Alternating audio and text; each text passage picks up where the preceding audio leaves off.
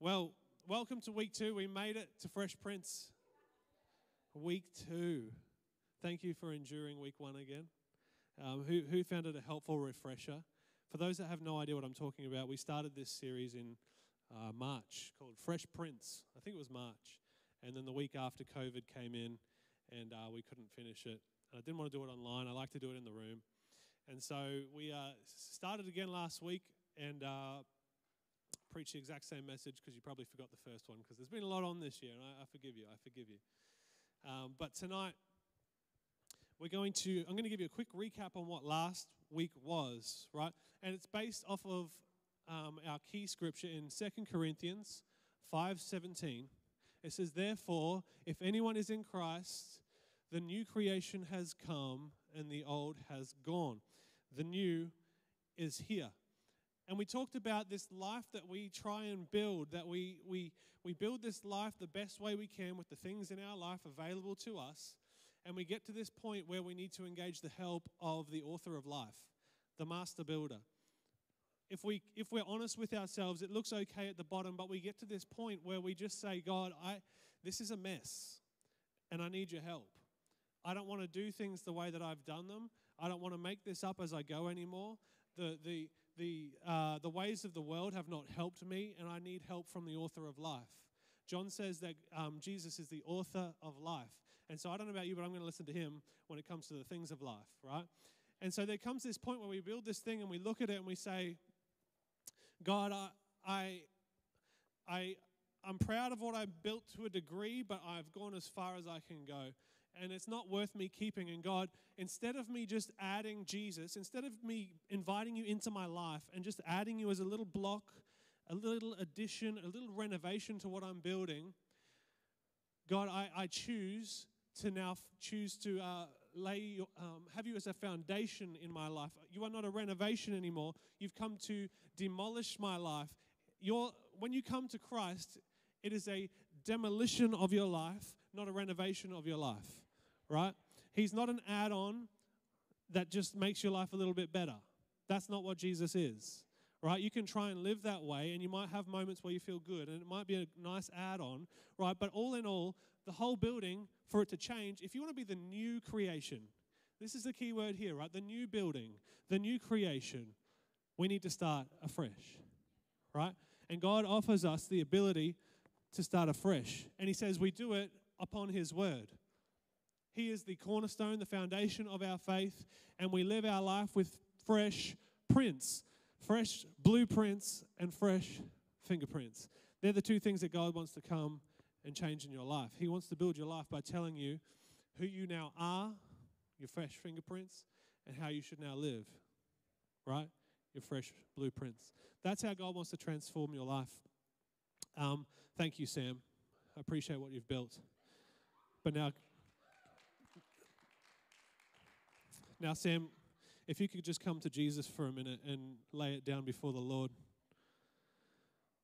I know you just built it, but thank you, mate. Thank you. That is a picture of what it's like to come to Christ. It's like, see you later. Whatever I've built, it's gone. It's not worth it for the joy that I could have in Christ. And so this feels like a bit of a vulnerable space, right? When you give your life to God, things are all over the place. You're like, what do I pick up and build with again? What have I left behind? What can I start again with?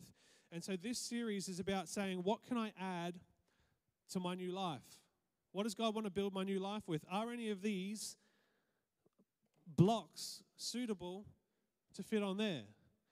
And for that, general day-to-day, we use the Word of God. We say, is this aligned with Scripture? Is this something I should be doing with my life? But I think there's a few overarching themes in our culture today that are contentious, that are up for challenge with God. And I think that God is looking for our first thing to be put on this in the correct way is our identity. The first thing that changes, the first thing that you give something new is what? You give it a new name, right? Identity is incredibly important, and so today we are talking about the first thing that goes on here, and that is your new identity. Are you ready? I love you all. So does Jesus. I'm going to pray. Father, thank you for this opportunity to come around and speak the truth tonight and to hear what you have to say to us. We pray that you would speak to every individual, to our hearts today. Convict us where we need convictions. We come to you open-hearted, soft soil, ready to receive what you would have us receive today. Amen. Identity. You know, I noticed the other day that my Insta bio is empty. Has anyone got an empty Insta bio? Everyone's like, no, mine's full. And I thought, what would I put in my Insta bio? You know, you go through like, people are like freaking out, like you have nothing in your Insta bio. I can see it's gone straight over everyone's heads. Like, how is that possible? I've often thought about what to put in it. You know, when you go onto someone's Instagram and you can see like the little summary of who they are is what they've written down there. Maybe mine would look like, you know, husband, father, Jesus lover, friend, pastor, Manchester United supporter, 30. I'll take that. All-round good guy, you know. You know, you look around and you see what other people put in their bios and it'll be like Proverbs 31, girl, entrepreneur, teacher. And, you know, one thing I've noticed by looking at people's Instagram bios and just in general in life is that we tend to identify ourselves by what we do, or by the way we live, by our thoughts, by our actions, by our beliefs, right? In the past, if you had asked me who I am, if you came up and said who I am, apart from saying I'm Ben, the way we describe ourselves, the way we identify ourselves is often done by what we do. I might have said, yeah, I'm Ben, I'm a musician, I'm a volunteer at my church, I'm a life group leader, I'm a sport lover, a bit of an all-rounder when it comes to handy things, you know, a Christian, bit of a straight shooter when it comes to a conversation, you know. There was one time I even had an Xbox name called Ibis Hunter because of an unfortunate experience I had with an ibis, right? And I don't say that this isn't confession time, right? The Lord has dealt with me, it's a long time ago, right? But even my Xbox identity was based off of something that happened in my life, an action, right? And we have a tendency to identify ourselves by what we've done in our past, the lives we live right now, maybe what you even feel or what you believe. That's our framework for identifying ourselves. Do you see that? Right, that's what we tend to do in this world. If you're an architect, you might say, oh, hi, I'm Ben and I'm an architect. Right? If you're a musician, you might say, oh, I'm a musician. If you're shy, you might say, oh, I'm an introvert. Right? If you misbehave in school, you might identify as a naughty boy or a naughty girl. If you don't eat animal products, you might identify as a vegan. Right? If you don't feel great about things like abortion, you might identify as something like pro-life. Right? If you are same-sex attracted, you might identify as part of a certain community.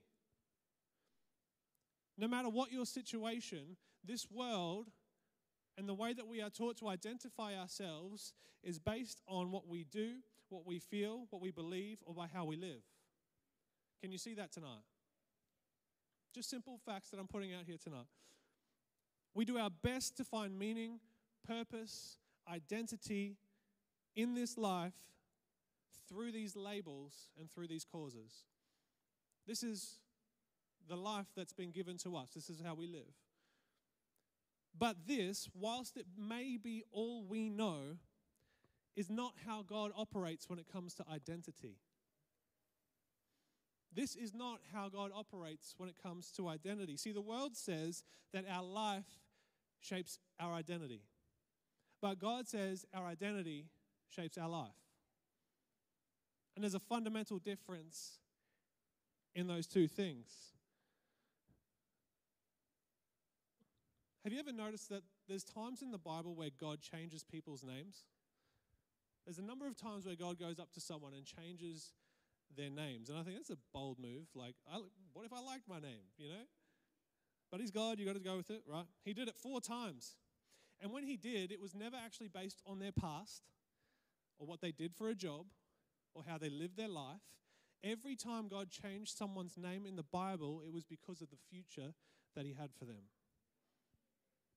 Every time. It was about the things that he had planned for them to do.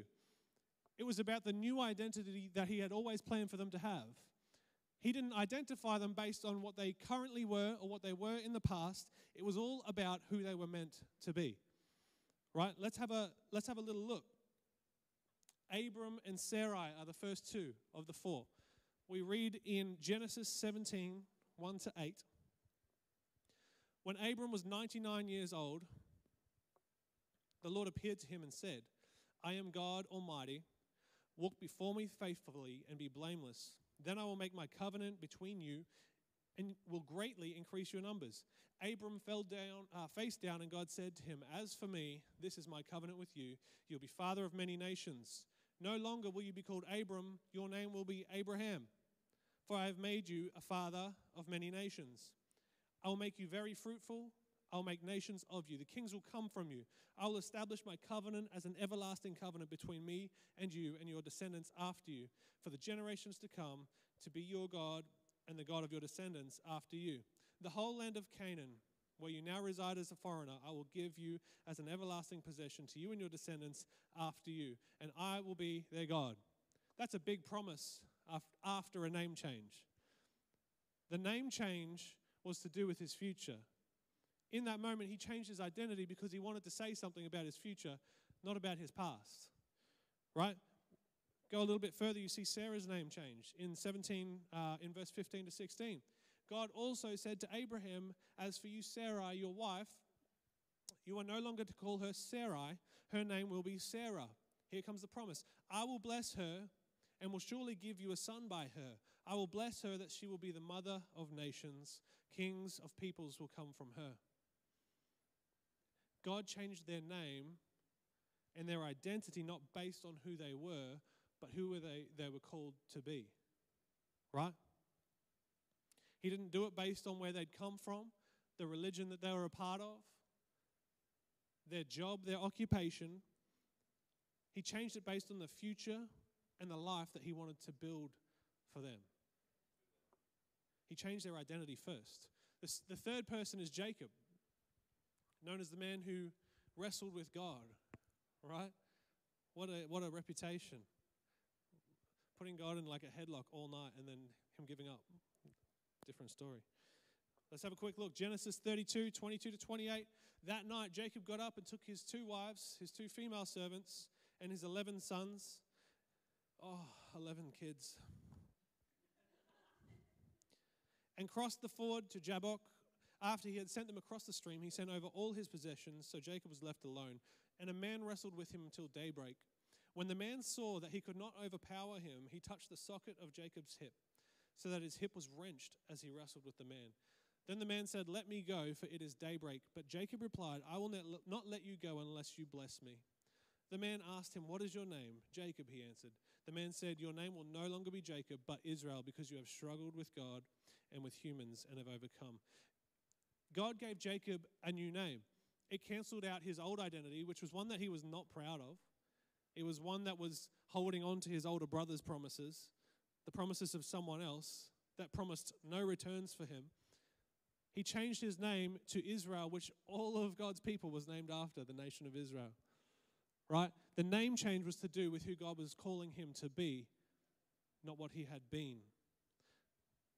He changed his identity first. His life followed suit. The fourth person is Simon, who we know as Peter.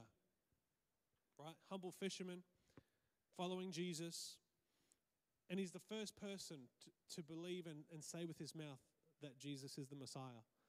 And this is the moment we read when he says that to Jesus. In Matthew 16, 13-19, when Jesus came to the region of Caesarea Philippi, he asked his disciples, who do people say the Son of Man is? They replied, some say John the Baptist, others say Elijah, and still others, Jeremiah or one of the prophets.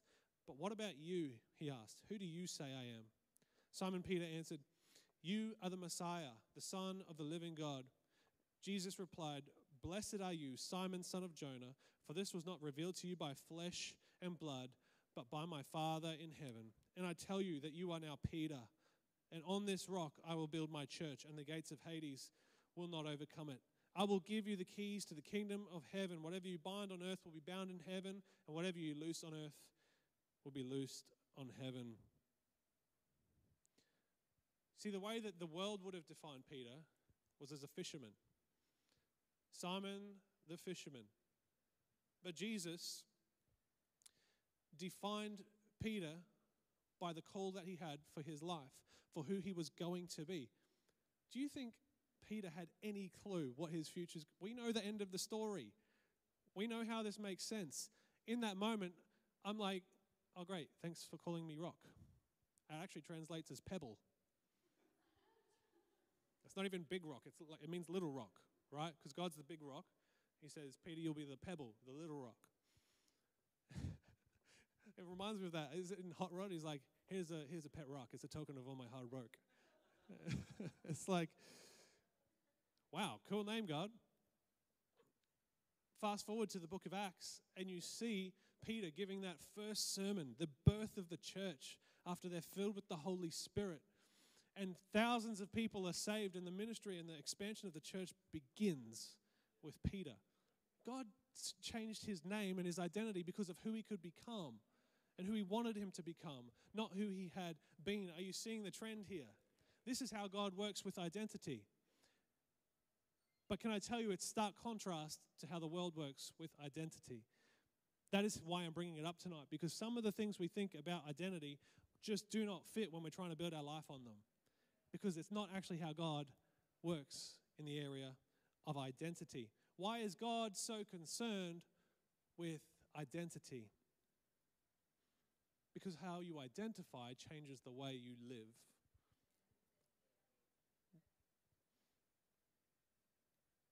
Does anybody remember what it was like to go to like a friend's house for the first time? Like a new friend's house. It could be a little bit awkward. You don't really know the parents very well. You have no idea what their customs are like in that house. It might shoes off, shoes on, from the front door. You don't knock. You go to the front door and you ring the doorbell. You're that nervous, right? You're so polite. You ask, "Hey, where's the bathroom?" You don't say toilet. We say, "Hey, where's the bathroom?" Has anyone struggled with that use of words before? It's like, "Hey, I don't want to say, where's the toilet?" "Hey, have you seen the bathroom? Where's the bathroom?" Right? You sit and you wait until you're offered something before you eat anything. You could be sitting there starving, but you're just like, "No, I'm not gonna make a deal." You start every sentence with, "Excuse me," to their parents. You know what I mean? It's like, "Hi, excuse me." Why do we act like this? Because identity is important. And in that house, you're not one of the children. You don't belong in that house. You're a stranger as far as anyone's concerned in that house. But when you get back to your house, your behavior changes, doesn't it? Forget the front door. I'm going in the back door, right? Forget asking for the food. I'm going straight to the fridge. Forget knocking on the toilet door. I'm just going straight in. Do you know what I mean? Your identity changes there because you're in your Father's house. You're the child of the house, right? And it changes how you live in that environment, right? That's a silly illustration, but it's showing you that identity will change how you act, right? If you are a young boy in primary school, maybe, you have high energy, maybe high intelligence, you're bored out of your mind in school, right? Maybe grade 1. I'm thinking of a certain child of mine, right, who's maybe heading this direction himself. I've had conversations with his teachers already, right? And you're just disengaged from what's going on. You just want to have fun, and you're becoming a bit of a distraction to yourself, a bit of a distraction to other people. And all of a sudden, you start to get this label, this identity as the naughty kid. And I started to see Leon getting it. I was like, "Oh no, did I give him this? Is this my fault?" And over the years, whilst they may not have started as a naughty kid, Leon's a beautiful kid, right? But if you keep on telling someone that they're a naughty kid, guess what he's going to live up to?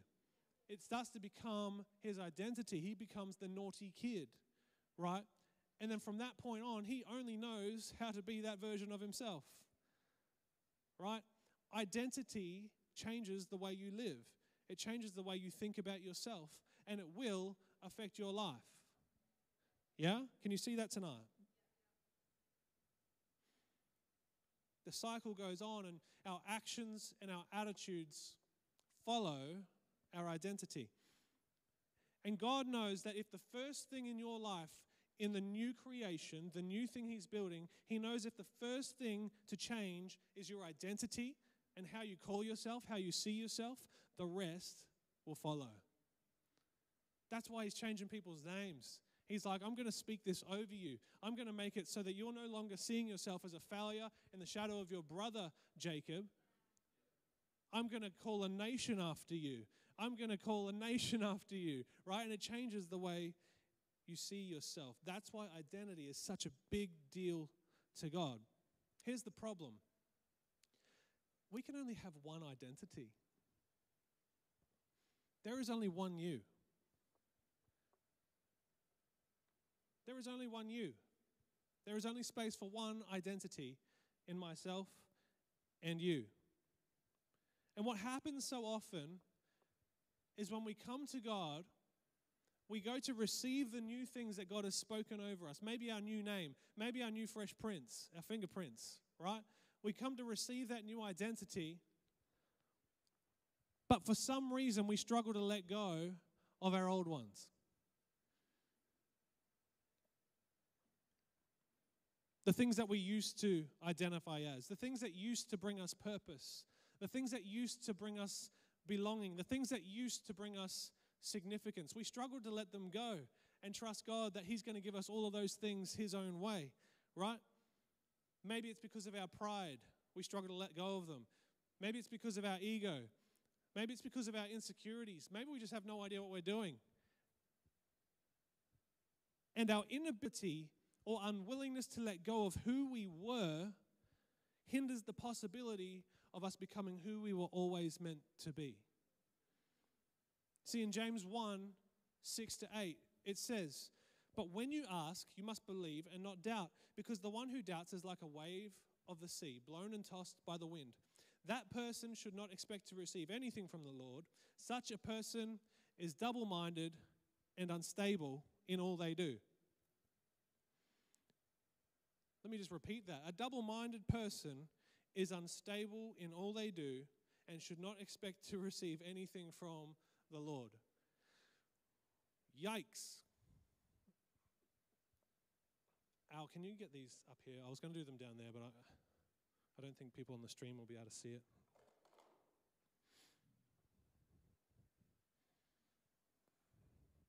Just over here.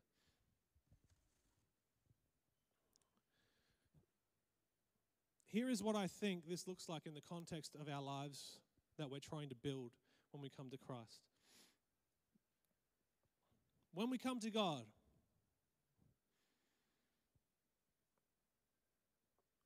we come with all of our baggage. We come 2 feet in our old lives, right? I'm very tall up here, I'm all of a sudden realizing. Not afraid of heights, it's okay. And we have all of these things that we hold on to for our purpose, our belonging, our identity, our significance. And we get given this opportunity to grab a new life, to be born again, to receive a new name in Christ, a new identity as a person, right? And we take a step towards it, and yet we don't let go of our old life. And in this spot is incredible vulnerability in more ways than one. Right? This is a picture of a double-minded person. And can I tell you, you'll be unstable in all your ways. This is not a position to build your life. Can I tell you, in fact, this, in your old life, is a better position to build your life. You will build something much better here than you will here. Just go back to living the way you wanted to. Grab the identities that the world gives you.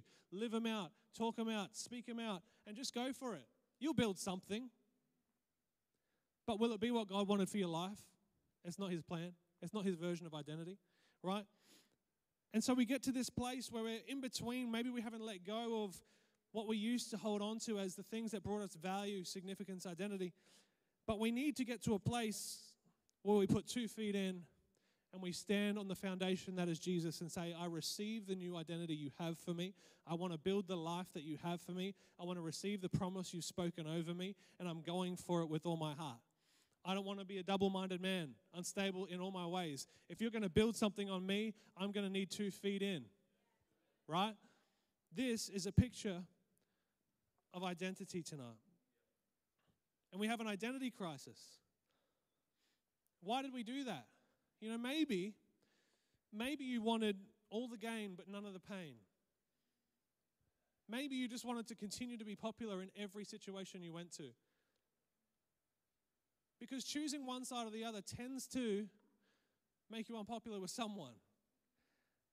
And sometimes when we get caught in the middle, it's often because we didn't want to let go and disappoint anybody.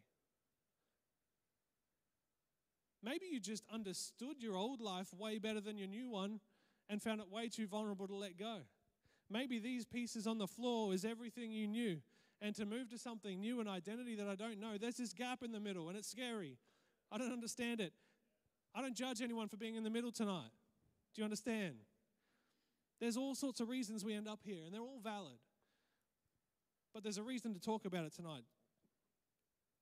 A double-minded person is unstable in all their ways, and I don't want to receive nothing from God. I want to build the life that He's called me to live. I want the Fresh Prince tonight.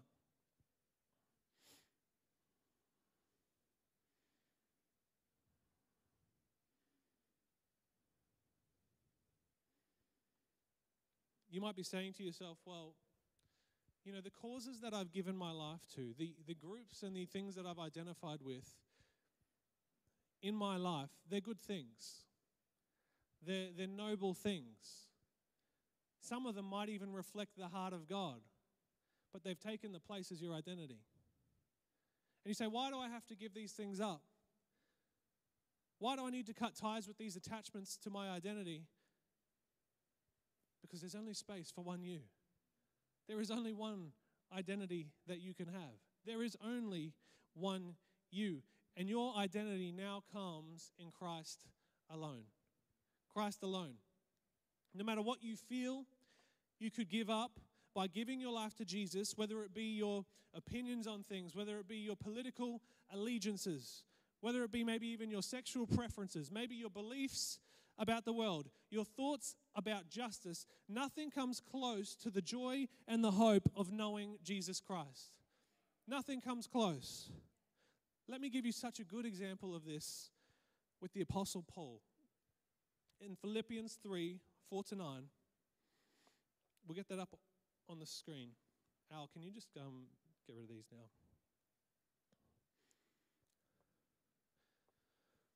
This whole thing is about Paul bragging about his previous identity. Just so you know the context to read this in, right? He says, if somebody else thinks they have reasons to put confidence in the flesh, I have more. Circumcised on the 8th day over the people of Israel, of the tribe of Benjamin, a Hebrew of Hebrews, in regard to the law, I was a Pharisee. As for zeal, persecuting the church. As for righteousness based on the law, faultless. But whatever gains to me, I now consider loss for the sake of Christ. What is more, I consider everything a loss because of the surpassing worth of knowing Christ Jesus my Lord. For whose sake I have lost all things, I consider them garbage, that I may gain Christ and be found in Him, not having a righteousness of my own that comes from the law, but that which is through faith in Christ, the righteousness that comes from God on the basis of faith. Let me give you a little breakdown of what this is actually saying. Paul is saying here, he's having a little brag about how much confidence he could have had in his previous identities. The things that gave him value, status, worth, significance, meaning, right? He talks up his reputation and his earthly identity for a moment. He says, I was circumcised on the 8th day. Bit of a weird flex, but nonetheless, that's what he's doing. You've got to understand the context of this passage is a a bit of a divide between people groups, right, and accessing the promises of God. He's like, I'm of the people of Israel. More than that, I'm of the tribe of Benjamin. Good tribe. I'm a true Hebrew of Hebrews. Can you see how he's identifying himself? He's got all these things from his previous life. He's saved and different, by the way. This is talking about his previous life. When it came to the law, I was great at it. You know, I was so self-righteous. I was so justified by the things of this world, the things that I had to do to feel great in this world. I was the best. When it came to my job as a Christian killer, my zeal was incredible. You know, I was the best Christian killer around. That was his job, for those that don't understand. That's what he came from before he met Jesus. And as for my ability to live according to the law, it was faultless. It was faultless. He's saying, I've got all these incredible parts of my life that make me reputable. They make me virtuous even. They give me significance. They make me feel like I have a community of people. Right? He's saying, I've got all these things that make me even feel extra moral, extra special, extra proud. They brought me purpose. I was passionate about them. I was highly regarded by the people of this world and the law of the day. I had everything I wanted or needed, yet I didn't know Jesus. And whatever I used to have, I consider it as garbage compared to the surpassing worth of knowing Jesus Christ. That's what Paul is saying here. I consider them garbage, loss, compared to the surpassing worth of knowing Christ.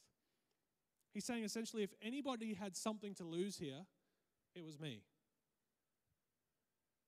More than all of you. If anybody had identity to leave behind, it was me. If you think you have lots to lose, I had more, is what Paul is saying. And I stand here to testify that it was worth losing every bit to know Jesus, to know his plan for my life. That's what Paul is saying here.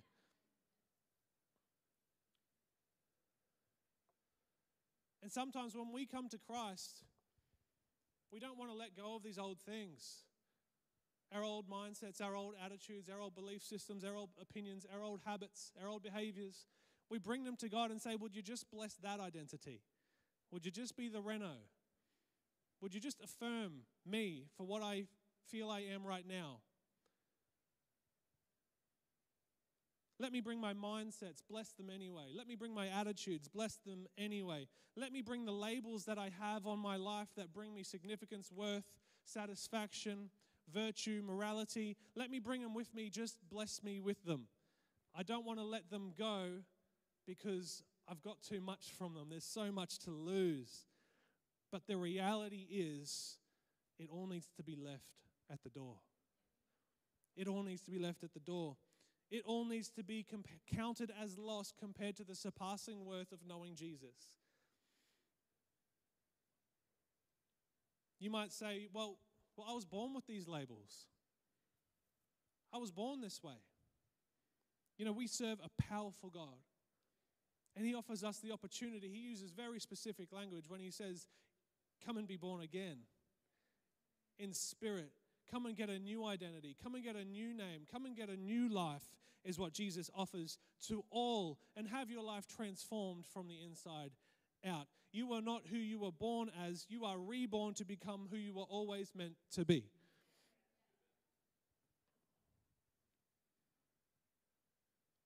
Galatians 3:26 to 29. It says, so in Christ Jesus, you are all children of God through faith. For all of you who were baptized into Christ have now clothed yourself in Christ. You see the identity conversation here. All of you who were baptized into Christ have now clothed yourself in Christ. There is neither Jew nor Gentile, neither slave nor free, neither male or female. You are all one in Christ Jesus. Firstly, that's a great statement. That's a unifying statement. That is not designed to use our labels to divide us, to be divisive, but to unify mankind unto himself. Amen? And if you belong to Christ, then you are Abraham's seed according to the promise. I find it so interesting here that all those years ago, Paul's addressing some of the same issues we're dealing with in 2020. Jews and Gentile, he's dealing with an issue of race. Male and female, he's dealing with gender issues. Slave and master, he's talking about power, oppression. And God is saying here through Paul, hey, there is no race when it comes to the promises of God. Leave it at the door. There is no sexuality or gender when it comes to the promises of God. Leave it at the door. There is no oppressed nor oppressor at the door. Leave your labels at the door. All are welcome for the life that God has for them. Just leave the labels at the door. I have a new identity for you, and it is what you want to bring in is garbage compared to what I've got for you. Amen? The only label you have now is the one that God has given all of us. He calls us in that passage a child of God, a son and a daughter of the house, a citizen of heaven. Passages like Romans 12:2, which I haven't given you, it says, do not conform to the patterns of this world. Why can he say something like that? Because we're not of this world anymore. Our new identity is as of a citizen of heaven, and there's no dual citizenships. We are a citizen of heaven. And when you plant yourself firmly in this position, you place yourself in a position for God to start rebuilding your life the way he wants it. And it all starts with fresh fingerprints, fresh identity. God cares so much about identity. That's why he does it first. Question. I might get Jolie up. Oh, he's good. Question. How do you identify tonight? JB, do you have my sermon graphic? How do you answer this question tonight? Is the font big enough?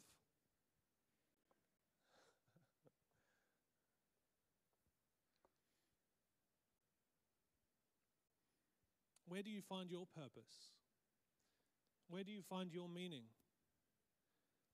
Where do you find your belonging? Where do you find your truth? Where do you find your virtue? Where do you find your morality? Where do you find your significance? Where do you find your identity?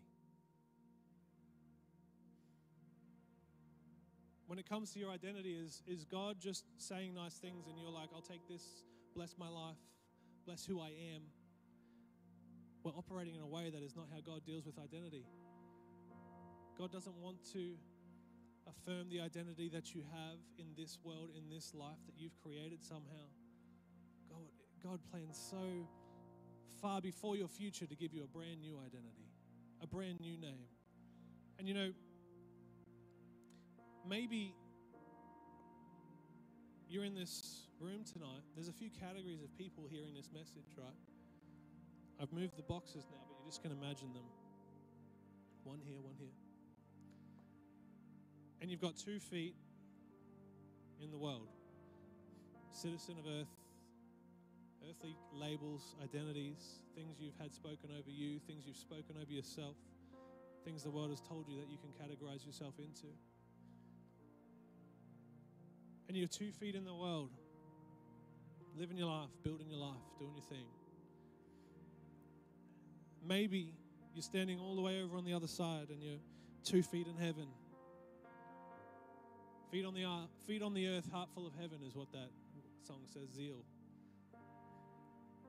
And you're just building your life. God's building your life and you're submitting yourself to him. You've maybe lost a few friends along the way, but the identity, you've picked it up and you're running with it. Maybe you're 2 feet in heaven.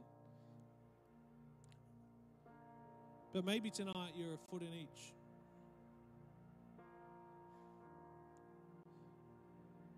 And as you've come to know Jesus, maybe in that moment you struggle to let go of your old life, the old labels, the old identity, the old things that used to give you significance, purpose, meaning, value, to grab the new things that should be giving us meaning, purpose, significance, value. And you're living a life that maybe is not being built into either side that you wanted to build. You might feel unstable in all your ways. You're pulled back and forwards. You're wrestling with this message because you identify with both sides. And I'm not talking about empathizing with both sides, by the way. We can empathize with both sides, but we need to identify as one. And you're stuck in the middle and you can't build either life. And there can be a few reasons for that. And I mentioned the first one, maybe you just struggled to let go of your life. But it could also be maybe you were in 2 feet in. 2 feet in, living that life, accepting what God has to say about you, outworking His promises and His plans, His blueprints for your life, on your way. And somewhere over the years, just the fact of being in this earth, around this earth, you've slipped back into picking up old things that gave us worth, things that gave us identity. You might have had a dry spell with God and you're like, you know what, I'm going for some significance in this space. Maybe you've heard some types of information, been distracted by the different teachings of this world that say you can find purpose, meaning, identity in all these other spaces. You know, Hebrews 13, 8-9 says, Jesus Christ is the same yesterday and today and forever. Do not be carried away by all kinds of strange teachings. It is good for our hearts to be strengthened by grace, not by eating ceremonial foods, which is of no benefit to those who do so. It's 2020, and I don't need to go into the amount of strange teachings that I've heard just this year alone.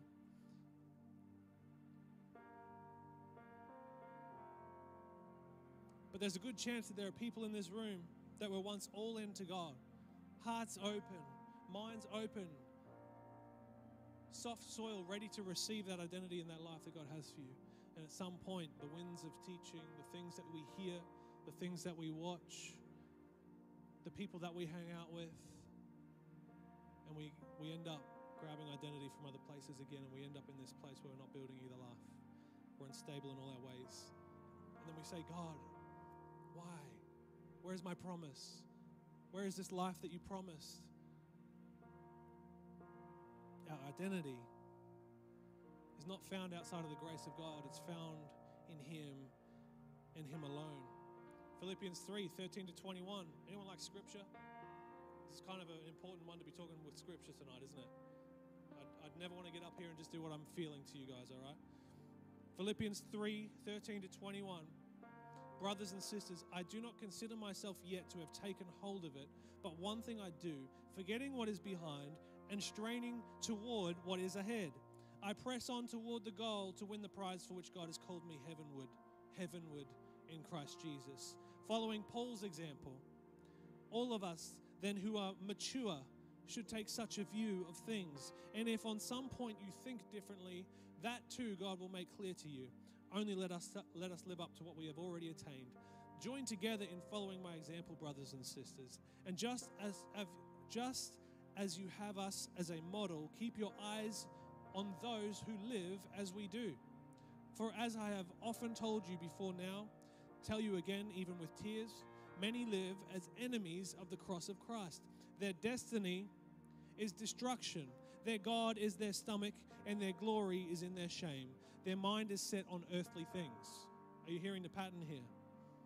Their mind is set on earthly things, but our citizenship is in heaven.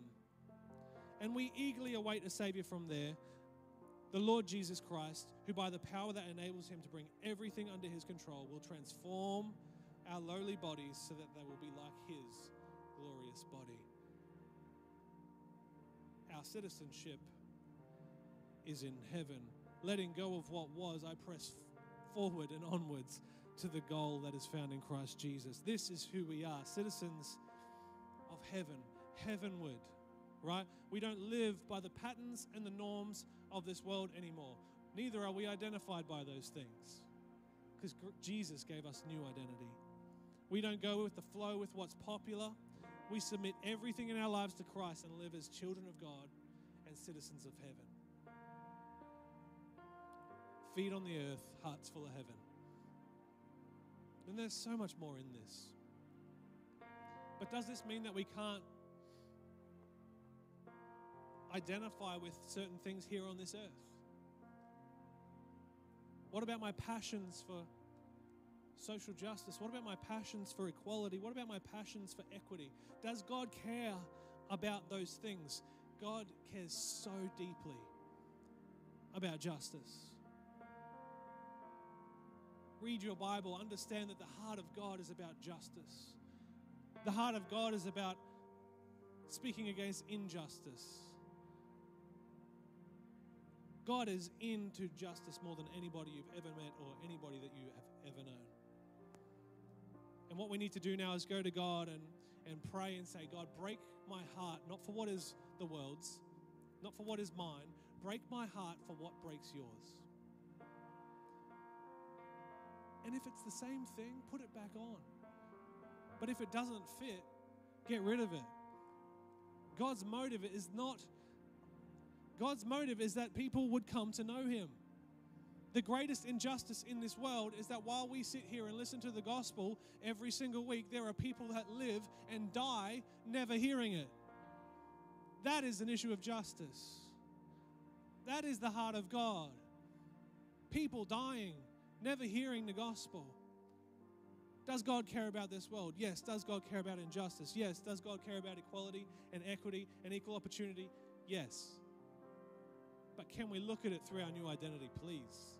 Can we come to Jesus and say, God, how do you want me to deal with this? Is this hateful? Is this divisive? Were you ever hateful or divisive, Jesus? Did you ever come to divide people, or did you come to bring people together? Did you come to love the world? Jesus met with all sorts of people. He met with people that were in issues with their sexuality. The woman who just committed adultery. Go read how he dealt with her. The love, the acceptance, the future he showed her. The Samaritan woman at the well, he dealt with an issue of race. Go read how he responded. We don't have time to go into all these things, but God cares deeply, deeply about the things that divide us. And the answer is not often found in what we're looking for it in. It's found in the fact that we live in a sinful world that needs Jesus, that needs a fresh identity. They're looking for hope. They're looking for purpose. They're looking for redemption. And our heart has to come from the same place. Our problem is sin.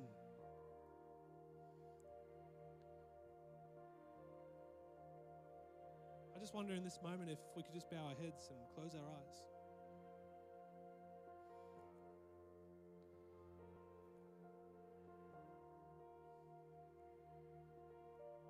I want to give you guys an opportunity to respond tonight. And I think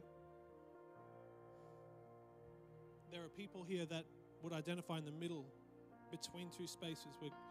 We're drawing our purpose, our identity, and our labels from the things of this world, the things that we can do, the things that we can stand up for. And maybe you've realized that maybe you never let go of the things that you came with. Maybe you never left them at the door. Or maybe that you've picked some things back up again. I hope that's a clear understanding of what I'm trying to say our response is tonight. And I'm not going to make anyone raise your hand for this one, except to challenge you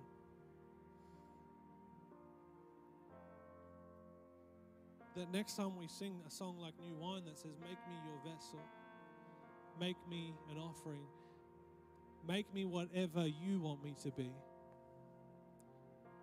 I came here with nothing, labels at the door, but all you have given me. Jesus, make new wine out of me. Maybe that song would mean something different to you. But I also want you to understand that when you come to Jesus, he has a future. He has promises. He has a plan for your life. You don't need to feel vulnerable by leaving everything at the door, because his promises never fail. His promises never fail. And that if we sang that set list again tonight, you would be able to say, God, make new wine out of me. I leave everything at the door and I take this new creation seriously, and I trust that the name you've spoken over me is a signifier of the plans and the future you have for me. Your promises never fail. This is our hope in Christ Jesus, the knowledge of him that surpasses all else. So I'm going to leave that with you as your own personal challenge. But for others in the room tonight, maybe you've never come to Jesus ever. You've never taken that opportunity to give up your old life and choose the new, to be born again. I want to give you that opportunity tonight. Jesus died on that cross to deal with our human issue, that is sin. And he paid that debt for us on that cross so that we might have access to this new life. And if you would like that tonight, while everybody's got their eyes closed and their heads bowed, just so I can see it, just raise your hand right now, just so I can see that. If you would like to do that for the very first time, I'll just give you a couple more moments. If you would like to receive the new life in Jesus, just raise a hand. If not, that's fine. Why don't you pray with me? Father, we come to you tonight and we open up our hearts. We lay down our pride, the things that we're so sure of sometimes. And we come to you and we say, God, we know you know better. We know you do better. We know you build better. You're the master builder. You're the author of life. And we leave our labels at the door tonight. And we pick up the new name. We are a child of God. I'm a child of God. I'm a citizen of heaven. And we give you permission to start changing our lives from the inside out. Transform us from this place of knowledge of who we are and whose we are. In Jesus' name, amen.